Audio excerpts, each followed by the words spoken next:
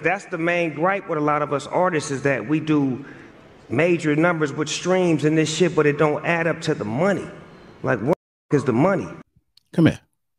Do you support your favorite artist? Hey, yo, Eeze. Streaming or record sales is a metric to see how successful you are in the music business to a certain degree, but there are other ways to help an artist thrive out here. I'm going to share about two today, and then we'll probably do something down the road. So first off, let's start with streaming, right? Where we are at this present moment. We never really know what the numbers are because they can be manipulated, right? We don't know how they move from day to day. This information is about maybe a year old. I believe it's from Producers Hive. Look at the royalty rates per stream, less than a penny. So if we look at Tidal, we go straight across. You have to listen to someone's song 78 times approximately before they receive $1. And that's just the artist getting this dollar, right? So we know the corporations are making huge sums of money. So what if I told you there are some alternative routes we could take as fans, as supporters, to ensure that your favorite artist thrives? And no, it's not your responsibility to make sure that they make money. But when you like something, you grew up on something, when you enjoy it, you want to make sure that it sticks around. To ensure that it sticks around, you have to support it. So here are some examples, right? Live shows, concerts. You know the prices on a live show. You've been to live shows before. But why is that significant? A live show, artists can generate revenue in many different ways, right? You got the tours, festivals, arenas, an array of different environments, right?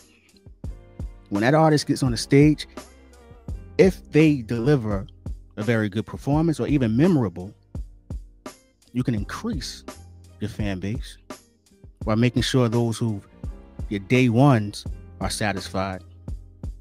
But you also have video where you could possibly record said performance and put it on your YouTube channel, or chop up the clips and put it on your other social media accounts and generate revenue, which is a much better rate than this. Tell me I'm lying. Tell me I'm lying. And also with the live performances, the edited videos could be licensed out, or even your recordings. Let's use Nas as an example, right? I know a lot of people were going crazy that Illmatic and some of the songs on there were featured on the hit show Ozark. By you watching that helps the artist. Much greater than some streaming numbers, because I just showed you the chart. Bridging the Gap, Rough Street's Disciple. A lot of people don't like the album, but that song was licensed out to Creed, I believe, the movie Creed, the spinoff of Rocky.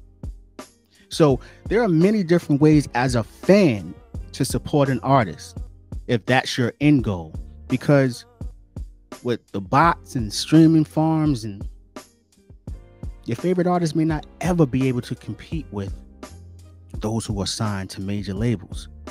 So next time you think about your favorite artists and ways to support them, think outside the box, because you going to a show could be more beneficial than streaming the album, or you watching a show that has material that has been licensed out to that particular show from the artist could add to royalties and publishing.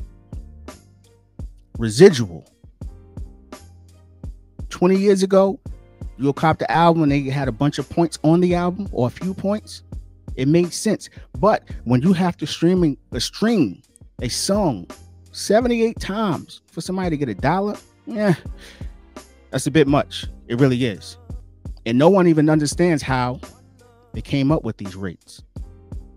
No one knows. I've seen a clip with Snoop Dogg, who is a solidified star, a label owner, and he's confused on how streaming works. That's the main gripe with a lot of us artists, is that we do major numbers with streams and this shit, but it don't add up to the money. Like, what is the money? Shout out to all the fans out there who love music and who want to support the artists. Hopefully I helped you today. Go get your Gia. Hey, yo, Eeze.